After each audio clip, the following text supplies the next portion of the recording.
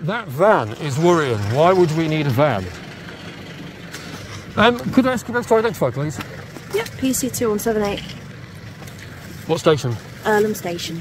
2387 Earlham. Earlham, was that? As in E-A-R-L, ham? Yes, yep. See, I know how to spell things. What is going on with... Apparently, the people are saying that your force policy is that you don't need to give names. We don't have to give our names, no. We can give you our collars. So you really are just being reduced down to numbers. How is that possibly going to bridge the gap between the public and the police force if there's no even any name terms going on? Oh, I'm not going to answer that. That's kind of quite important, really, isn't it? You would have thought that would be something that you would... If that's what you think, but I'm not going to talk to you about it. Wow. So when it comes to bridging the gap between the police and the public, your line is just, let's just not even talk about it at all? I'm not going to talk to you about it. So we're numbers and statues. Jesus Christ, this is getting worse. This notion of...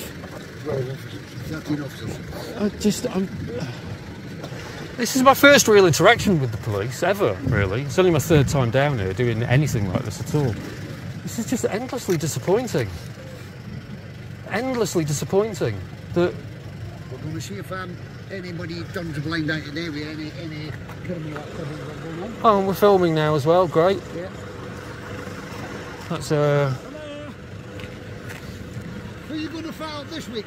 Are you going to stitch up for someone this week? Oh, let's go through the usual routine then, seeing as... Going to fetch somebody up for being ugly?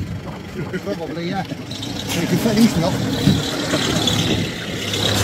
So, you know, like in the last couple of weeks, there's been loads of stuff in the media about... not even in the media, there's been the reports about the Met and all that kind of stuff, about how many rotters there are in the Met and how awful it is. So I'm just going to ask the same question again. How are we going to bridge that gap between those reports coming out and you guys refusing to talk about it or even give names like you're human beings? How are the public going to trust you guys again if you're not making an effort to bridge this gap and you're just, like, smirking while someone's talking about rape and murder within the force? Are you serious? Are we just going to have a smirk about David Carrick and Wayne Couzens and all those kind of people as well? Because we were all told at the time that we should ask for 3 forms of ID. We're just going to sigh instead. We were all told that we should ask for 3 forms of ID from all police and we should demand that. And I'm finding today, apart from Smirky over here,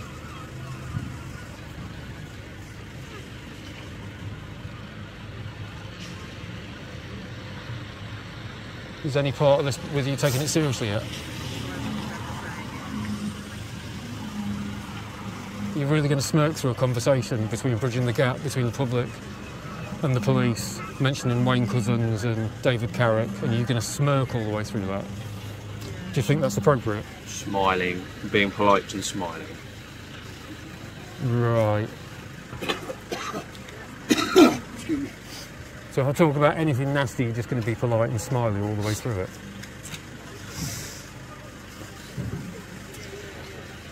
This is very worrying. Do you not understand how worrying this is? Yeah, guys, an Irish smack salad. Mr. Rodder. This is so disturbing. I've got to go through the routine. I've got autism, echolalia, Tourette's, OCD, loads of things, so I end up being a bit weird and shouting and stuff. So it'd be really nice if, it'd be really nice if I wasn't just immediately criminalised for being weird or shouting or swearing a bit too much today. Tourette's doesn't mean swearing, but it might happen. Echolalia means once it starts, I'm probably just going to repeat myself shitloads to carry on talking. OCD means I'm just compelled to keep on blah, blah, blah, blah, blah, blah, blah. But, you know, don't arrest me first. That'd be nice. I know you don't seem to really care about bridging the gap, but, you know, a bit of leeway and humanity at a situation when someone in front of you is with disorders, disabilities.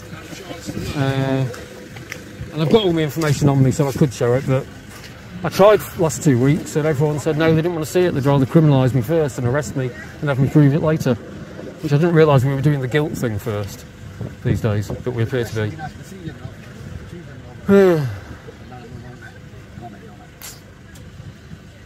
Well, the day isn't getting any better.